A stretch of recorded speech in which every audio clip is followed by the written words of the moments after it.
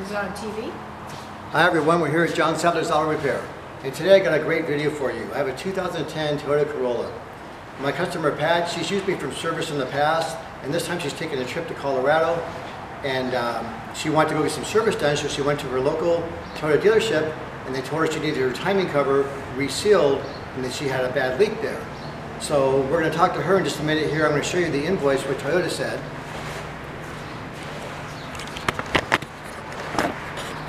Because you know me long enough, I just deal in facts. And so it says right there, timing cover resale. They recommend the following repairs. So and here's the consumer, Pat. Say hi, Pat. Hi. And so you went to the Toyota dealership. They told you your car's all ready, but you have an oil leak. And then where? Not the oil leak, but this. If this isn't repaired, it would be leaking and you wouldn't know it. And then all of a sudden there would be smoke. And that's what they told you, you had to fix it right away? Yep, otherwise you couldn't make the trip to Colorado. Wow. Yes. And then you decided to leave there and come to my shop? Yeah, that's right. Okay. Get that second opinion. Thank you, Pat. So you can see that, you know, she's just going by, it just didn't sound right to her. So here's the front of the vehicle, 2010 Corolla. It's in pretty good shape.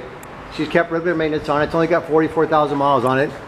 Here's the timing cover, and there is no oil anywhere.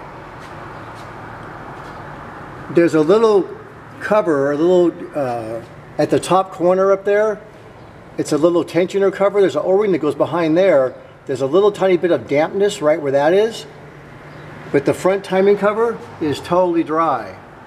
Now where they changed the oil yesterday, there's oil because they didn't clean off when they changed the seal rings. There's oil all around there, and there's oil all around here where they changed the filter and they didn't clean it up.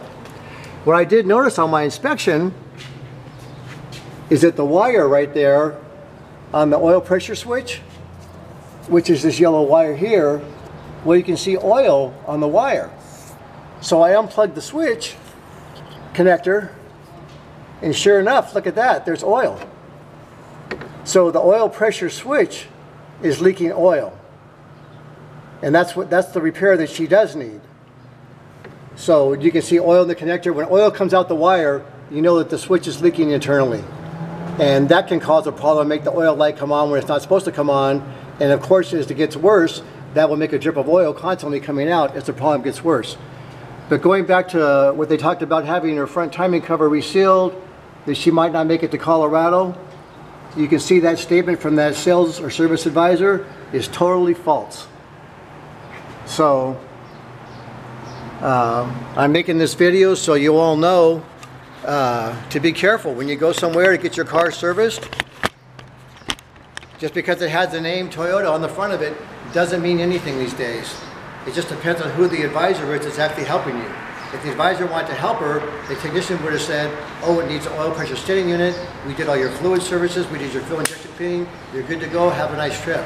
Instead, they scared her and told her she might not make it, and that's why I asked her to be on film with me today.